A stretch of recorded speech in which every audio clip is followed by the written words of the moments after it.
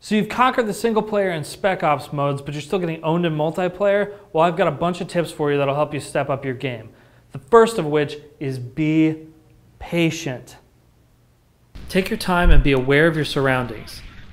You don't just want to barrel into the middle of a playing field. That's a good way to get yourself gunned down. Get comfortable with the game. Adjust your look sensitivity, your inversion, your controller vibration, anything that may affect the way you play. A higher look sensitivity isn't going to do you any good if you can't control it. Take it slow and be aware of what's around you. This goes double if you're trying to use a sniper rifle. There's nothing worse than zeroing your scope in on an enemy and then getting ganked from the back. Pick your weapons and build your class designed around what you're comfortable with.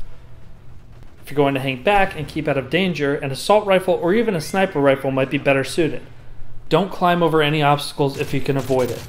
During the time you're climbing, you can't shoot your weapon or stab anybody, so it leaves you open and vulnerable.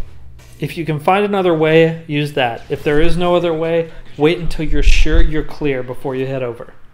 Communicate with your teammates. If you don't have a headset, get one. A team that's not communicating will get thrashed by a team that is every single time. If you can't talk to your team, you are alone on the battlefield. The maps aren't huge, but there are enough hiding spots and sniper locations that knowledge of their layout is going to be extremely important. The maps are exactly the same in the survival mode of Spec Ops as they are in online multiplayer, so that's a great way to familiarize yourself with the layouts. High ground is definitely preferred over a low vantage point, but remember that the more enemies you can see, the more enemies can see you. It's important that you stay in motion. The kill cam is the great equalizer. It shows enemies where you were hiding when you killed them, so it eliminates the ability to camp out and get kill after kill.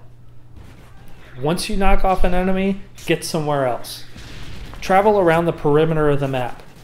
If your back isn't exposed, no one can kill you from behind. If you're trying to defend a room but you're by yourself, put a claymore at the other entrance. Looking through your sight can help you hit enemies much more effectively, but it limits your visibility to the immediate area. Don't look through your sight till the last moment that it's absolutely necessary. Grenades, flashbangs, claymores, and other tactical diversions are definitely your friends. Grenades can obviously be used to clear out rooms or clusters of enemy forces, but you can also use them as a distraction, causing your enemy to turn towards it while you hit them from behind. Flashbangs and concussive grenades will temporarily stun and disorient your enemies. If you find out an enemy is using the same routes through the map repeatedly, you can use a claymore to set a trap for them. But keep in mind the same can be done for you, so it's to your advantage to find different paths.